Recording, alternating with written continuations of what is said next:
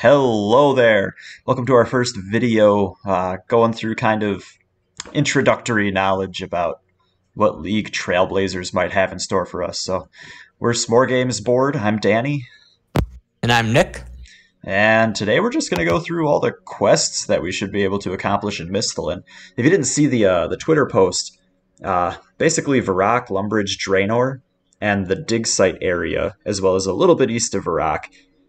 We think the sawmill's in there. It looks like it because there's a sawmill looking icon, but definitely no priest in peril, it doesn't look like. So yeah, this should be a compilation of everything you need for the quests, all the rewards, and we'll discuss any thoughts we have. So just to start off, I'm thinking I'm going to go the production route, just to make things a little more efficient when I start getting my supplies stacked up. Nick, you're kind of thinking between the other two, right? Yeah, I'm thinking between the first and third relic. I think we'll probably have a relic video coming up sometime next week. So that's something we could look out for. Yep. So we're probably purposefully going to choose different ones just to see how they work out this season. But so let's start off. Look at this beautiful quest, everyone's first quest. So Cook's Assistant, pretty straightforward here. 300 cooking XP. Remember, everything is going to be multiplied by 5, so that's really 1,500. That should get you to level 10. I don't think it'll be quite 11, but at least level 10. And you'll get the chef's range. So those are the required items: bucket of milk, eggs, flour. At some point, we'll do a walkthrough video where we actually collect all this stuff before the season actually starts. So everyone's favorite quest there. Yeah, going back to Cook's Assistance there, some of those items might be a little bit tricky to get on the first couple of days. Namely the eggs. Yeah, the eggs. There's a few spawns in Misthalin that you can go to, mostly around Lumbridge. I believe there is one in Xanaris, which we also should have unlocked by the chicken shrine. Yeah, and you start with the Draymond staff in your inventory, so you should be able to just head right down there.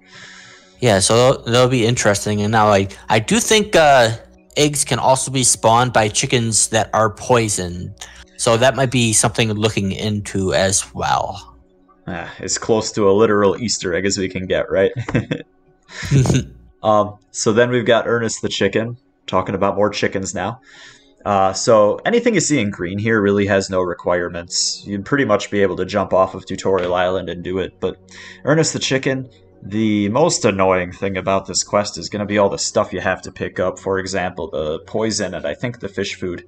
The spade, there's just a spawn you'll be able to grab. If you can't get the spade, try to world hop. It's in Draenor Castle. I say all available during quest, but these are all items you'll have to pick up, so it might not be the fastest. But if you wait a day, it's just as easy as following the quest guide then. But if you're racing against all the streamers as soon as it comes out, you might have a hard time. Alternative rewards, the killer watts. The only reason I'm listing this, because they are awful if you've never tried to kill them. The nature rune drops, they have a fairly common drop of 8 nature runes. And normally, on an Iron Man, if you were that concerned with nature runes, you would hurry up and get Fairy Tale Part 1 complete so you can use fairy rings, but we're not going to have that option because we won't be able to get Nature Spirit done. So 4 quest points, it's quite a bit of quest points, and then 300 coins. I don't think there's too much other about this quest besides, again, the issue with picking stuff up off the ground. So me and Nick both have early memories of this quest. Back when, what did we use? Rune HQ, Nick? I don't know. That was a long time ago. Yeah, but we figuring out things. Yeah, figuring out that door puzzle in the basement at first, and we were scared of that skeleton in the middle closet where you got that tube. So that'll bring back some memories. Only ever have to do it once on an account, so we don't spend too much time down there. All right, Misthalin Mystery. So this is one Nick told me about. It didn't even really cross my mind at first, but there's actually some pretty useful rewards here. Unfortunately, it doesn't go up to a diamond, but yeah, anything you can think of with the gems to do, Nick. I mean, sapphires, you might want to make a games necklace early, but where can you really go with it? I don't know. Good things to hold on to, though, right?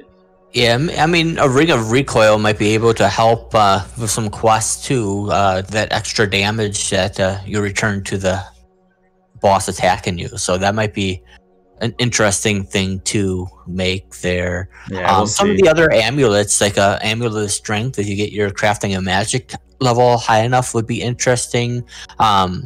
I wouldn't really recommend the Ring of Fortune because I believe those can be bought in Xanaris. Yeah, ruby rings.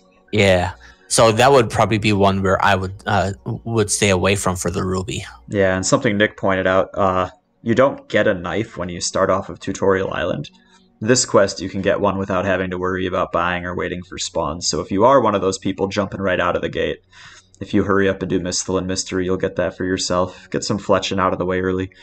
But also the 600 crafting experience, that turns into 3,000 crafting experience, so it'll get you a nice little jump start. You won't have to start with your cow hides. Restless Ghost. I think this one's pretty self-explanatory.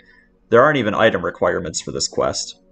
It is, if you are going to choose Mauritania, which might be my first area. We'll talk about areas and our ideas later, but Restless Ghost is kind of a starter for a lot of the Mauritania quests, especially that Priest in Peril. That'll get you a couple of the basic requirements for almost everything over there. But yeah, that prayer experience, that's a biggie, right? Another thing about this quest is Wizard's Tower is used for quite a big amount of quests for the free-to-play area. So you could easily do this when you're doing other quests because it would be basically on the way. We'll talk more about what quests to do together later on. Yeah, but there are video. Yeah, there's a lot of quests that overlap, and that would be a good opportunity to do this one when you're going to Wizard's Tower anyways. Romeo and Juliet. This is just walking left and right. Cadaver berries might be a pain. I think there's only 2 bushes, and I think they have 3 berries each on them, and they take a little while to respawn, but get your 5 quest points. Moving along to Rune Mysteries. Here's another Wizard's Tower quest. So, this is one I don't know as much about. The drop trick with the air talismans, but Nick, why would an Iron Man want to do that? I saw some videos on it. I'm not too familiar with it myself, but all I do know is that the EXP rates for tiaras are much higher than crafting runes. So if you do choose, I believe it would be Asgarnia that has the air altar south of Falador.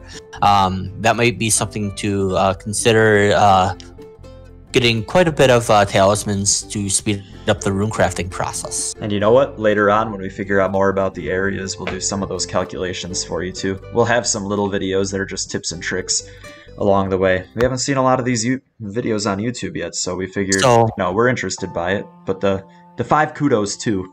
The more kudos you get at some thresholds, I think you get experience lamps. So when you get kudos for a quest, I'll put it in here as an alternative reward. So the just a reminder that the air talismans would have to be done right after you start the quest. You would have to drop it from what I've seen, and then talk to the Duke and repeat that multiple times before you complete the quest. You don't get to do that afterwards. He won't give you more of that. So, all right, sheep shearer. Purchasing shears is the only issue with this. Otherwise, 750 crafting experience after you factor in that 5 times. Don't accidentally attack a ram. But if you shear a sheep the same tick as another player, you should always still get the wool. You and the other player both can. It's kind of the same thing with woodcutting and mining. It's possible when the resource is depleted, that if you deplete it on the same tick, you and another player can both get that resource. So it shouldn't be that awful once you get the shears, but again, if you're racing with those streamers, that's going to be the one pain in the butt. I believe there is a shear spawn in Draenor Manor, which might be less contested than the ones northwest of Lumbridge, so that might be something to explore if you rush Ernest the Chicken Quest. Another thing we'll research for you guys as we get closer to is all those little things, just to avoid fighting the masses. All right, moving on to the yellow background now. This might seem like, well, what do you mean this has a requirement? But as an Iron Man, we're going to need those raw sardines, so you will need 5 fishing. That's really all it takes. The only reason I put the yellow background is because this is one you can't just hop off of Tutorial Island and do, but grab yourself a raw sardine, some Dougal leaves, 100 coins to bribe those little brats, and a bucket of milk. Please, oh please, read the quest guide for this one. If you give things to the mama cat in the sawmill in the wrong order, I think you can waste your materials. So be careful when you read the quest guide on this when we do our walkthrough. I'll do it correctly, and if I do it wrong, you'll see me do it wrong. So a lot of cooking experience. The chocolate cake, I think Desert Treasure is going to be auto-completed when you open the desert. That was in the blog somewhere, but if not, chocolate cake's necessary for that. Stew for using the spicy stews, and raising cats. Raising cats has some other benefits depending on areas you choose, but yeah. Yeah, we'll have to talk about the sardines. What does the sardines require again? Is it a fishing pole? Yeah, so it should just be regular sea fishing. So, for example, if you go over in Draenor, buy all your favorite willow log cutters, that area lets you bait fish, lake baiting. So I don't think it's river, I think it's a lake. Then again, I don't know if there's a difference. So this is just something we mocked together. It might also be hard to get that fishing rod too, so that's another reason why this would be yellow. Because I think all the ports are kind of locked out, so we might have trouble getting that item. Yeah, we'll have to see if there's another way to get it. Otherwise, you know, the sawmill being open is only a guess too. You might not actually be able to go that far north. You might be able to talk to the sawmill guy, but not go inside. We don't know yet, so Gertrude's Cat's an up-in-the-air one. I wouldn't put money on it, but I think it's a good bet we'll be able to. Maybe there's a way to get a raw sardine without having to fish for it either, so... Yep, look out for more info on that one. Alright. Well, Nick, look, it's the Imp Catcher quest. Do we even need to talk about why this one's going to be a pain?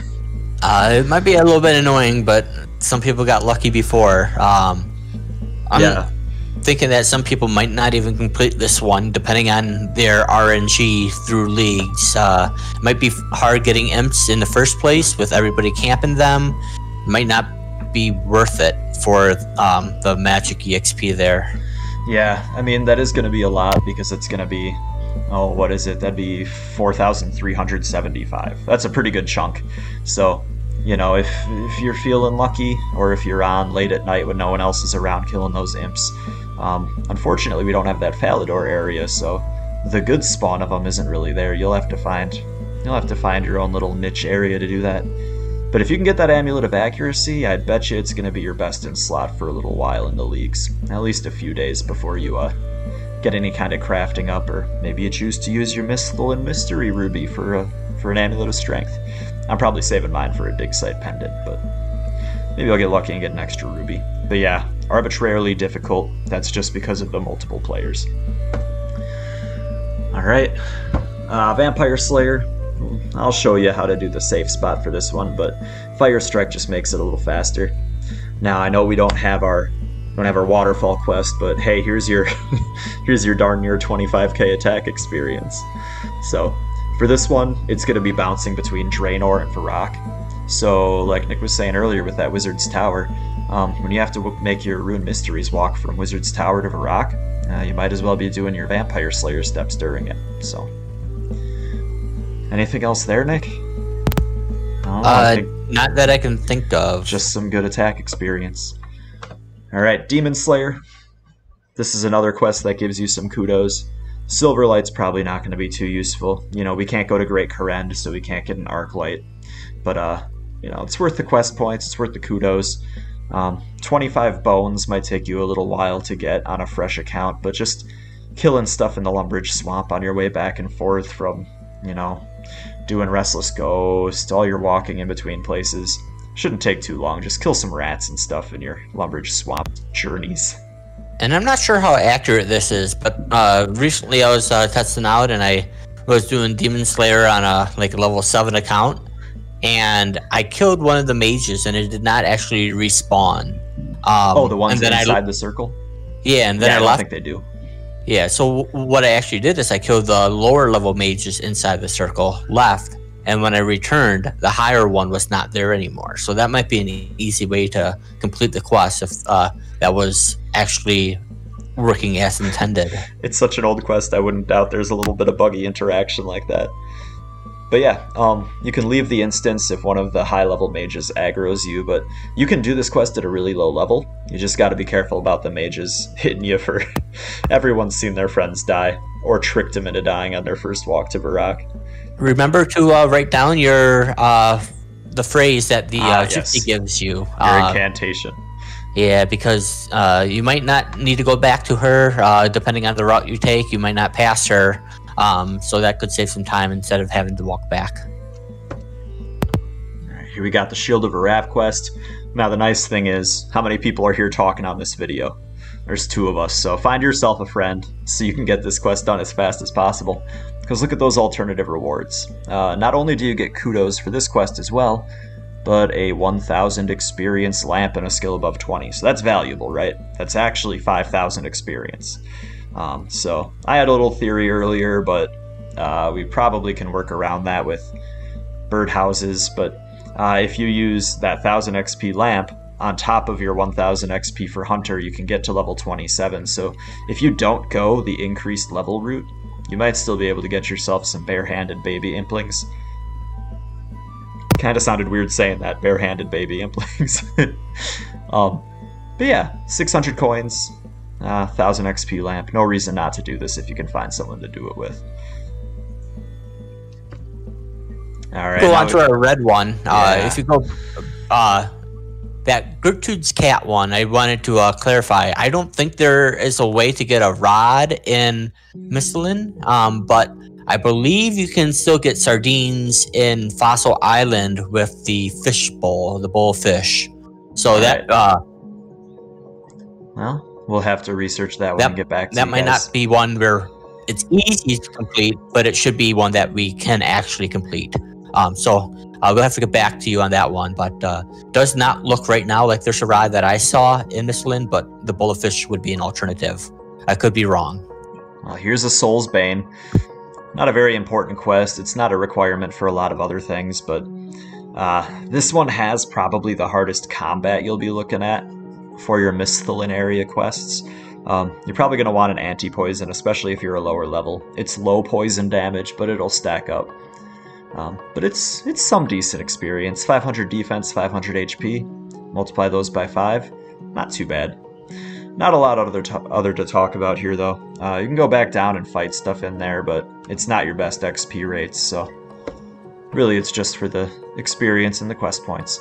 And lastly, I do not think we're going to be able to do this unless they hand us a pestle and mortar. But it doesn't sound like they're going to be doing that, because I think they want us to have to open up an area that has one and make it kind of enticing that way. Look at that crazy amount of mining experience if we do it.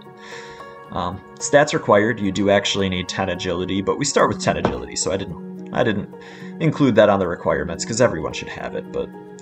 There's your list of items required. A lot of those, with the exception of Vial, Tinderbox, Pestle, and Mortar, a lot of those you can get during the quest, but some of them are kind of an RNG roll. So you're probably going to want to collect as much of that as possible before you go over there. Charcoal, I think you'll have to get from panning.